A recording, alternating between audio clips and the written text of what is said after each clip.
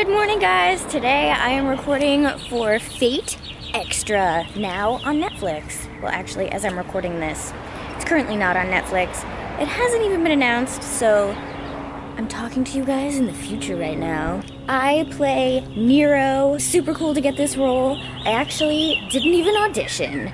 I'm working at Bang Zoom today, and I've done a lot of projects for them, so every once in a while I get direct cast, which is pretty cool.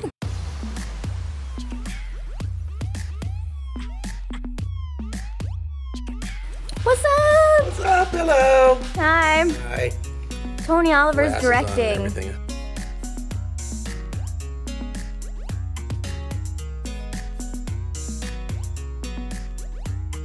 Indeed. Feel free to defeat him if possible. It would be a dream come true for such a perfect world to exist. Okay. For a master like that, my performer has done quite well to advance this far. You should praise her. Excellent timing. Perfect. We're on break, so I'm gonna show you the control room. This is where Eddie the engineer sits, and engineers with Pro Tools. That's like a cue sheet. That's what they dub to, and this is the creepiest thing ever.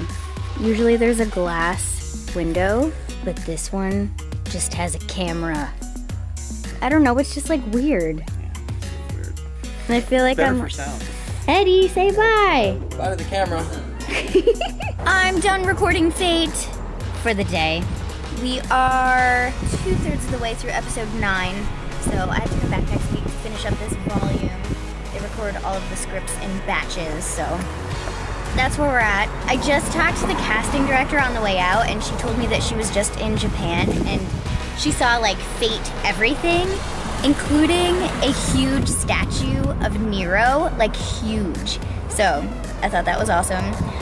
Hopefully you guys will like Fate as much as the Japanese otaku do. We'll see.